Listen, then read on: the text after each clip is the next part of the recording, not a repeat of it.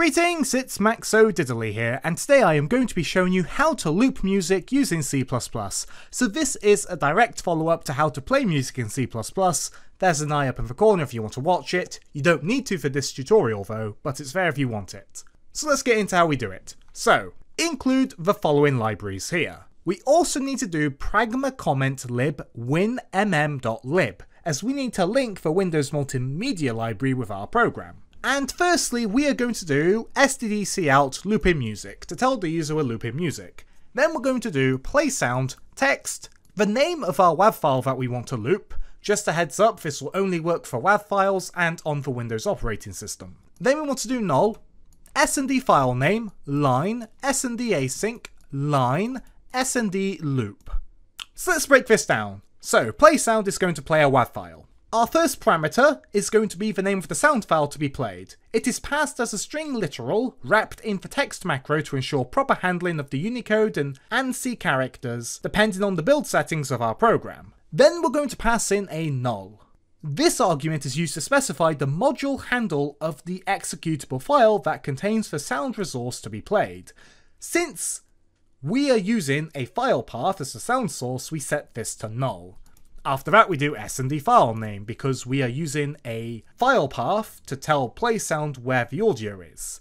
Snd async means when this is playing, the thread that we're playing this on can continue to do other stuff. Unlike in the previous tutorial where we used sync, meaning this thread couldn't do anything else while we were playing the sound, and it would wait for the sound to finish, then go on to play the next sound.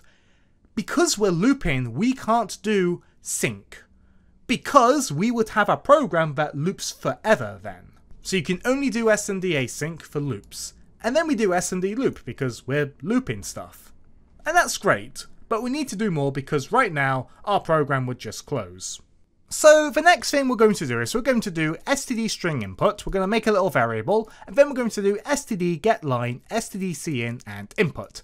So these two lines of code basically just get user input, and we can just hit enter to trigger this. So essentially, since this is async, we're going to execute code that's after this line of code even when the sound is playing. However, if we do get line, we are going to be making the program wait for user input while it's playing this sound. So next we do PlaySound 000, as this is going to stop sounds that are playing in the same thread we're doing this function. So it's going to end up stopping the sound we are looping.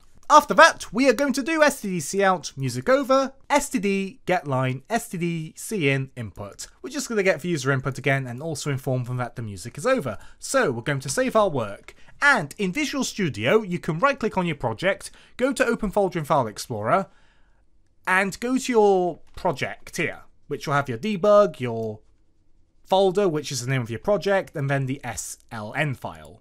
And there's a debug folder here. This will only appear after you've run your program at least once, so just hit play and this will be generated. This is where your program runs by default, it's got the exe, and this is where our file path is. The file path can be whatever you want, but we've got it literally sitting right next to our exe file, so we can just do the file name and no folders. Let's hit play.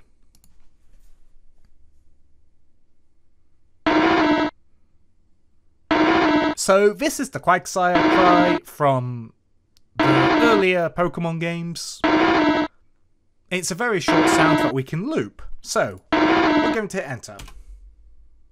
Music over. We'll hit enter again and then the program's finished. So thanks for being a great audience. Be sure to leave a like in the comment if you enjoyed and subscribe for more C++ tutorials. Thanks for watching.